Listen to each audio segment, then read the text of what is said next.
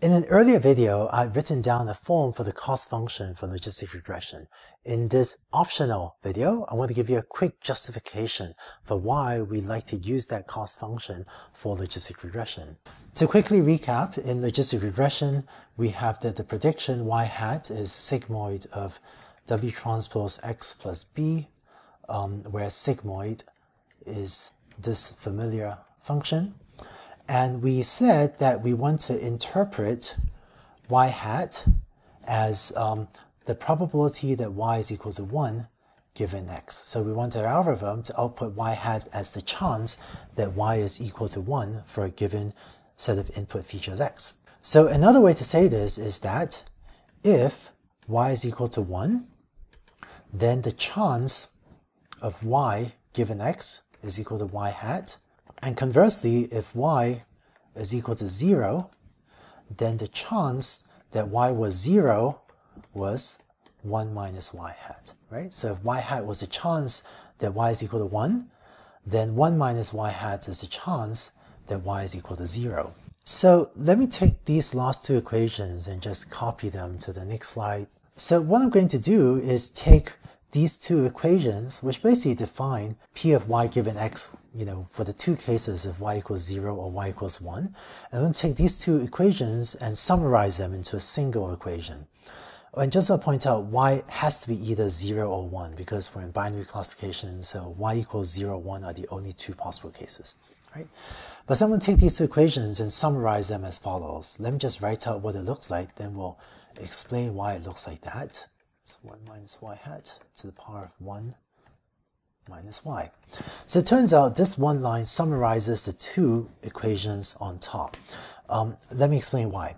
So in the first case, suppose y is equal to 1, right? So if y is equal to 1, then this term ends up being y hat, because that's y hat to the power of 1.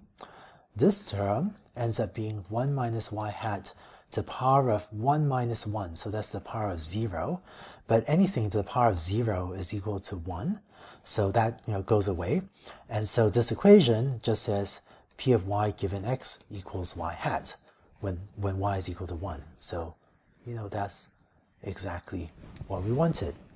Now, how about the second case? What if y equals 0? If y is equal to 0, then this equation above is p of y given x equals y hat to the 0, but anything to the power of 0 is equal to 1, so that's just equal to 1 times 1 minus y hat to the power of 1 minus y. So 1 minus y is 1 minus 0, so this is just 1. And so this is equal to 1 times 1 minus y hat, which is just equal to 1 minus y hat. And so here we have that if y equals 0, p of y given x is equal to 1 minus y hat, which is exactly what we wanted above. So what we've just shown is that this equation is a correct definition for p of y given x.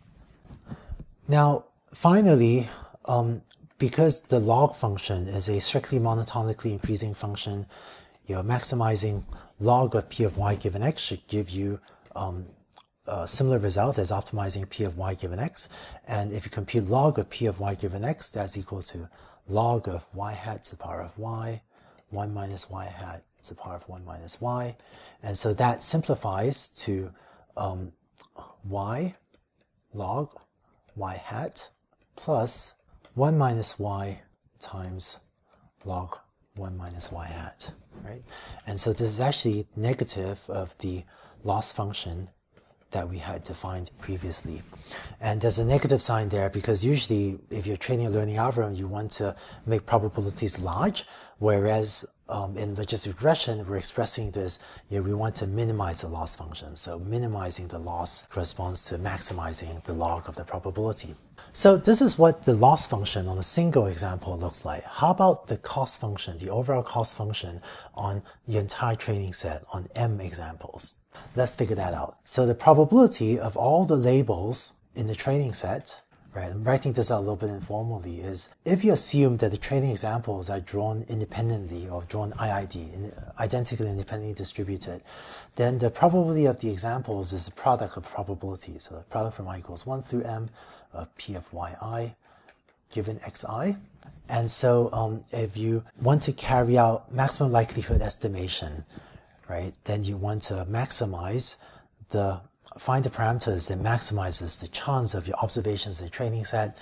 But maximizing this is the same as maximizing the log. So I'm just put logs on both sides. So log of the probability of the labels in the training set is equal to log of a product is the sum of a log. So that's sum from y equals 1 through m of log P of yi given xi.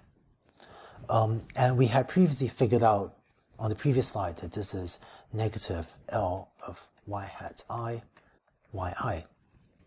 And so in statistics, there's a principle called the principle of maximum likelihood estimation, which just means to choose the parameters that maximizes this thing, or in other words, that maximizes, this thing, right? Negative sum from I equals 1 through m, L of y hat I, yi. And I just moved the negative sign outside the summation. So this justifies the cost we had for logistic regression, which was J of WB of this. And because we now want to minimize the cost instead of maximize the likelihood, we've gotten rid of the minus sign. And then finally, for convenience, or to make sure that our quantities are better scaled, we just add a 1 over m extra scaling factor there. But so to summarize, by minimizing this cost function J of WB, we're really carrying out maximum likelihood estimation with the logistic regression model under the assumption that our training examples were IID, or identically and independently distributed. So thank you for watching this video, even though this is optional. I hope this gives you a sense of why we use the cost function we do for logistic regression. And with that, I hope you go on to the exercises, the problem exercise and the quiz questions for this week. Best of luck with both the quizzes and the problem exercise.